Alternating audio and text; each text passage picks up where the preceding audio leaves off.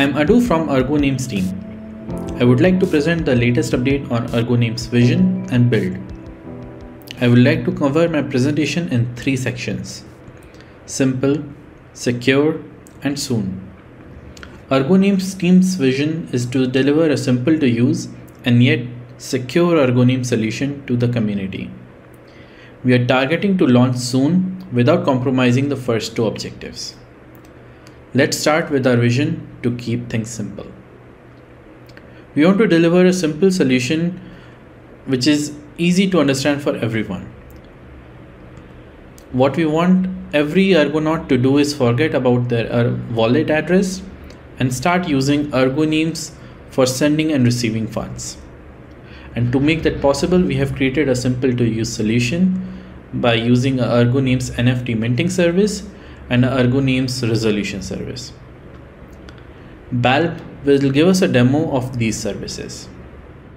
Hello everybody, I'm Zach, probably better known as Balb, and I'm going to be going over our minting flow. So first things first, I have a new testnet wallet with 10 testnet ergs in it, and I'm going to search for an Ergo name that I want to register. So I'm going to look up Balb, and as you can see, that Ergo name is already registered, so it returns some information including the token ID, the current owner, which address registered it, and the price and date it was registered on. And then I can also explore the address and see what other transactions the address has done. But now I can also search for a new Ergo name, so I'm going to search for Hello Ergo, and I'm going to search for that. And it's not registered, so I'm going to go ahead and register that now. And now the transaction is built for us, and I just all I have to do is sign it.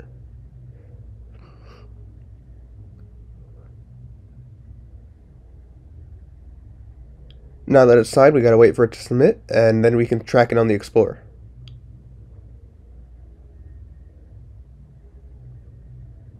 And there's our transaction ID. I can right click that, open it in a new tab, and here's the transaction.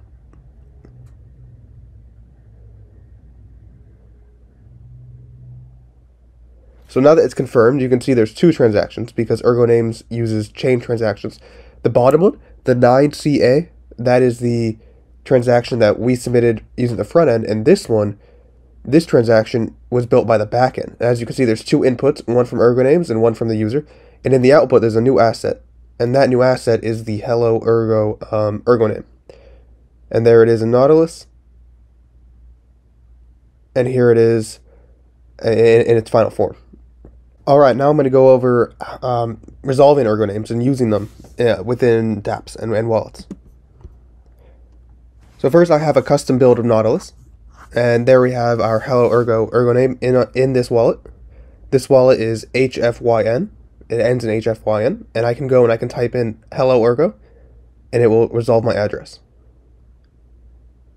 And there we have the HFYN address, and that is the address that you can send to. But if I want to send to, let's say, Balb, which is another wallet, that address ends in J5TL. Now it's sending to that address. I'm sending 1 erg. Once I sign the transaction, we'll see it pop up on the Explorer. And here it is. 1 erg going to the J5TL address. So now I'm going to go over transferring Ergo names between wallets. So each Ergo name is a native token on top of the Ergo blockchain. So each Ergo name you can transfer, you can send, receive, just like you can any other asset on Ergo. You can see that here when I go ahead and I see, first I have Hello Ergo in the wallet, and I want to go ahead and send it. So I'm going to send it to my other address, which is resolved using Balb, and I'm going to add my Hello Ergo asset. And I'm going to go ahead and sign that. And here it is on the Explorer. We have our inputs from my HFYN address going to J5TL, and 1 additional token, the Hello Ergo token, is in the transaction. And now the Ergo name is no longer in this wallet, and when I go to resolve, I'll type in Hello Ergo, and it will resolve to the J5TL address.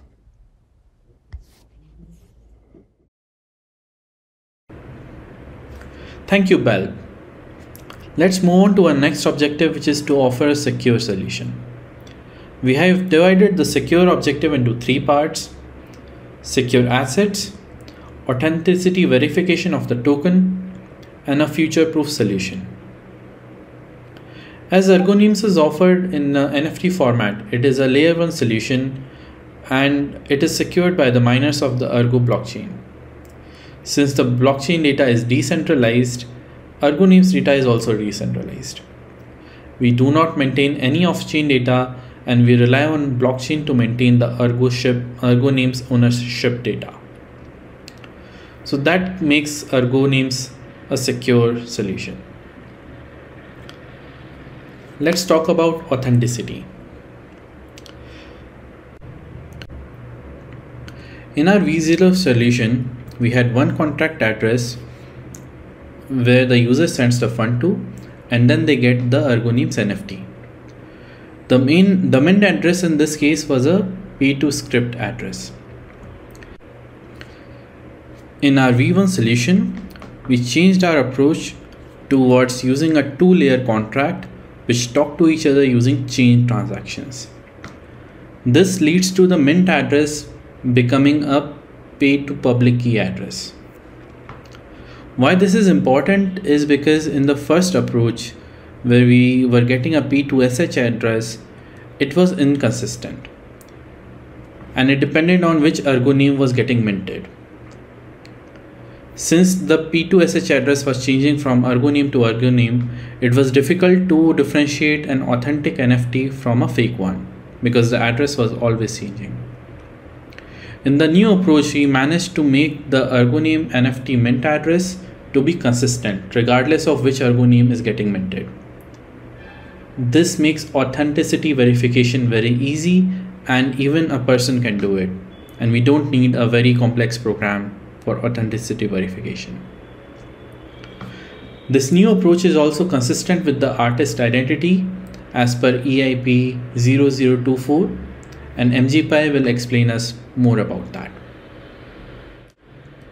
Hello, this is MGPy from Ergo Names, and here is a short segment on NFT artist identity.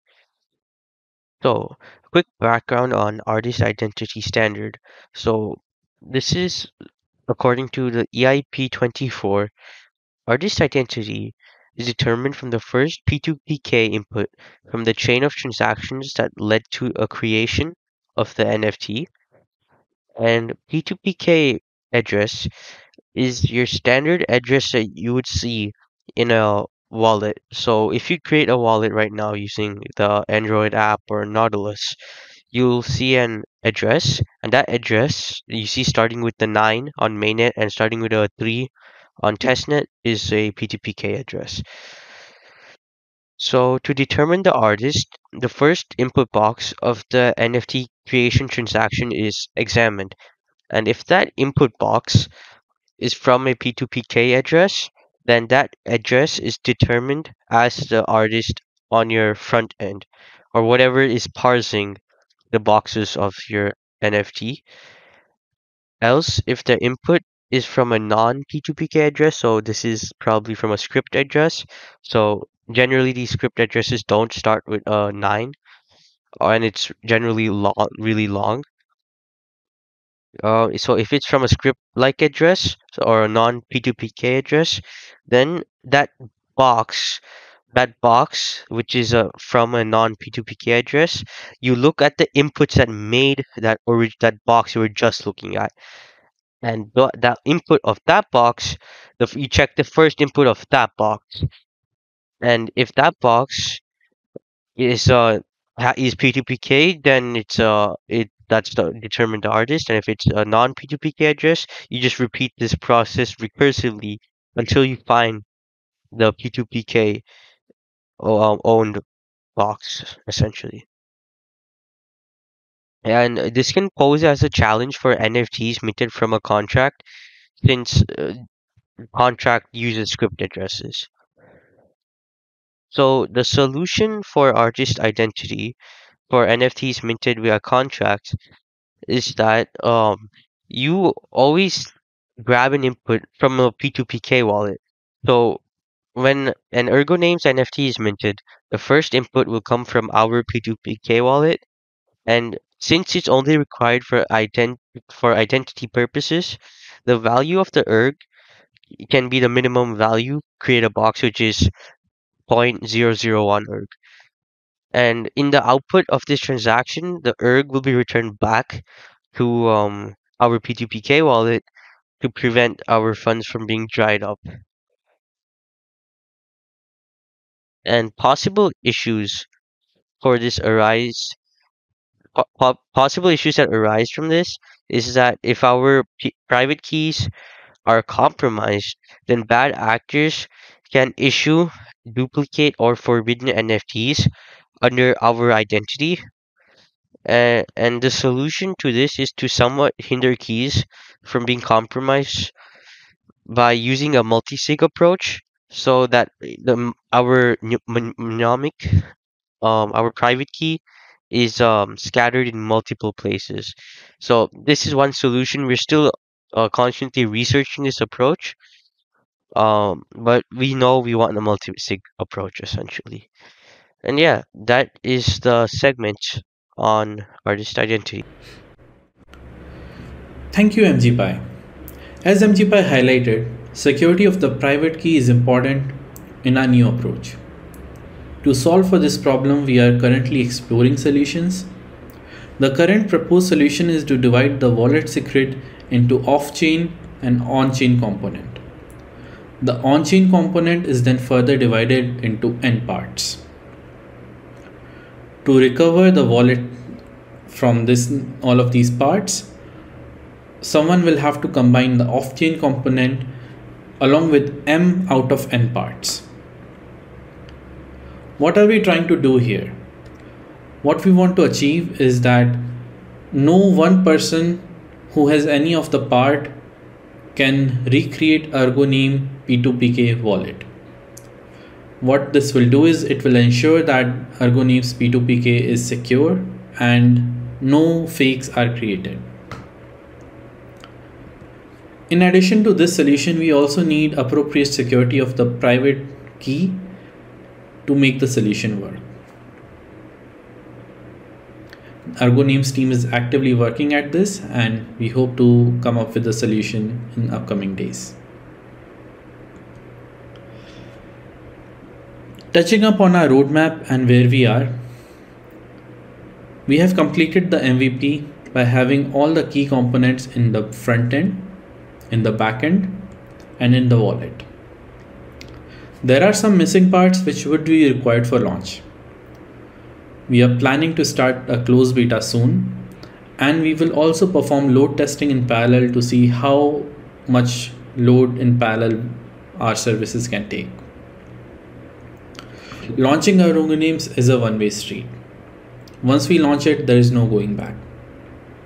We will properly test our solution with enough users, and only then we will offer the solution to the masses. We want to ensure that what Ergonauts get is a solution which is completely bug-free. With that, I would end my presentation.